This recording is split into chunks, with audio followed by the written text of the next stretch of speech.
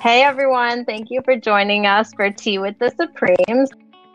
We have a lot of interesting, authentic, deep conversations about issues of social justice and things related to mental health. And we all come from very different backgrounds and different areas of the country, different perspectives. So we figured it would be amazing to share our conversations with our listeners.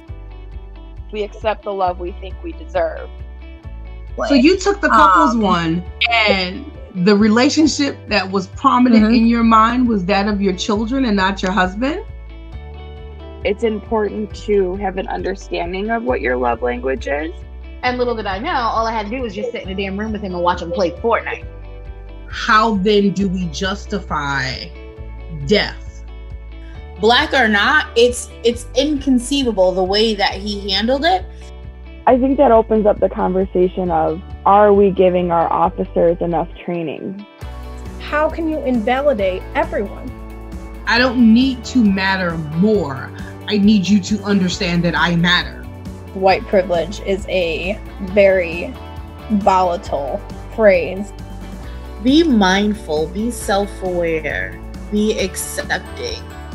I needed to put in the work to be a better ally. Why is it appropriate to dictate that natural hair is not professional hair? Don't be afraid to be uncomfortable. The parents have way more authority in school than they should. This is the boundary, you've crossed it, now you need to walk yourself over to the other side. I did not have a voice because children were to be seen and not heard. I was entitled to the same kind of authority and respect as male counterparts.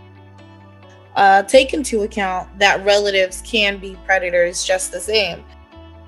And I found my voice within my growth, and I'm not mad at it. Yay! Welcome to the world of podcasting. Keep listening and check us out next week.